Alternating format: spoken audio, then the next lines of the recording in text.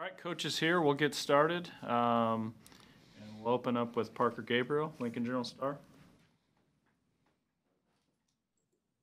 Hey Scott, your depth at running back's been tested each of the 3 years you've been here. How do you think it's held up this year, and what kind of difference does it make as a play caller when you've got a guy in the game that you trust to do everything at that position?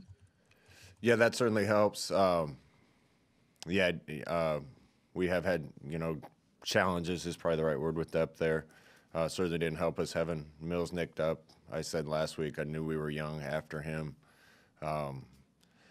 So we tried to fast track the rest of those guys, get them ready. I think they've done a good job considering, but experience helps, and their familiarity with the offense helps when you're trying to make adjustments and call things. And I'm really pleased with the talent we have in that room. We just got to keep bringing them along. And do you think is he in the mix to potentially be back this weekend? Yeah, we got our fingers crossed. Joe Nugent, WWT. Hey, Scott. On Monday, you talked about the study where the offense scored on more than 90% of the drives where there wasn't a mistake. Did you share that recently with the team? Yeah, we talk about those things in-house all the time. We can't beat ourselves. We're playing too good a team this weekend. We play too good a teams week in and week out. It's hard to sustain drives when you make mistakes, and there's been too many snaps, too many negative plays. So we're talking about those things in-house all the time. The guys know the importance of it. We got to get buttoned up a little more so we can be more consistent. Brian Christopherson. Hey, Scott, I know you've said you feel as good about wide receiver as since you've been here. Could you just expound a little bit on what you've seen through the course of these last couple months from those guys that give you the confidence that's trekking the right way? We got a few guys that have been here a while that really know what they're doing. Cade Warner probably being the leader of those, and we trust him to run everything that we got. Levi Falks come in and done a good job. Wyatt Lever is learning as a walk-on from O'Neill, Nebraska. I really like how he's progressed. I think when I was referring to that, the talent in that room has really gotten better.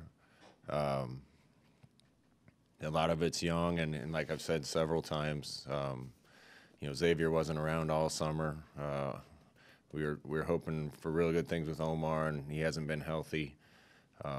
Will Nixon came in. He's a really talented kid. He got hurt in the offseason. Malante Brown has a ton of talent.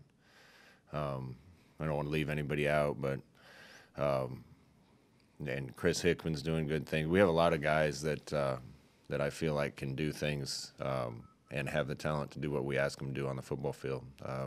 Some of them we just need a little more time with them so that they're more consistent. Are those true freshmen really good about, taking in the lessons and having the patience and all that stuff as they go through this? Yeah, our coach has been working hard with them. They spend extra time with them, spend extra time on the field, extra time with signals. Those guys want to get better, and it's good to see. Oliver Martin's another one. He didn't take a ton of reps until we found out he was eligible, but he was learning the entire time, and it's just a lot of new players. But I'm impressed with the talent we have at that position every day. Sam McEwen. Hey, Scott, how do you feel like your team responded this week after a rivalry game? I'm sure there's motivational issues week to week, but you said that you felt really good about this team being hungry, and I'm curious as to just how they did this week and how they're doing now moving into December and still playing regular season games. Really well. The guys are, they didn't take it very well Saturday, and I hope that put a chip on their shoulder a little bit. They know they got another big challenge this week, going on the road to a good team, but their approach to everything they did this week was exactly what I'd want it to be. Do you think, you guys have been at this a long time now, 8 months. when you think about bringing guys back from COVID and all that. How have you sort of managed? Inevitably, there's going to be low moments for a coach, for a player. How do you kind of power through those things? Like, what do you kind of rely on when you just have to maybe take 10, 15 minutes and get away from the grind of the testing and the preparing and the uncertainty? Yeah, it has been. It's been such a crazy year in a lot of ways. Again, I don't want anybody to feel sorry for anybody that's coaching and playing football, because there's other bigger problems out there, and those are certainly more important than our issues. But the guy's been at it a long time. Be honest, I think if you took a poll of a lot of people, it's getting close to Christmas. Guys are used to being done. I don't get that sense on our team. Our guys want to play more games, and they're excited to do that. But, this late in the year, it's just unusual. So, we don't have them up here all day, Sam. They get away some. I don't think they can do all the normal things they do when they get away. That's kind of been the big issue with a lot of this, is you can't go to a movie, you can't go hang out with friends, you can't go to parties. So it's been a long year for some of these kids, on top of the coaches, and that's just what everybody's been having to deal with this year. Thank you. Two more for Coach. Kevin Suits. Hey, Scott, you've coached against Bob Diaco before, and you're aware of his history at Nebraska. Just curious how you would describe your relationship with him, if there is one. And then from a football standpoint, what's the common thread in what he tries to do defensively, no matter where he's been? I have mutual respect, I think, is probably the right word to talk about with what he does. He's an established defensive coach. He's had good success. I think he's a good coach.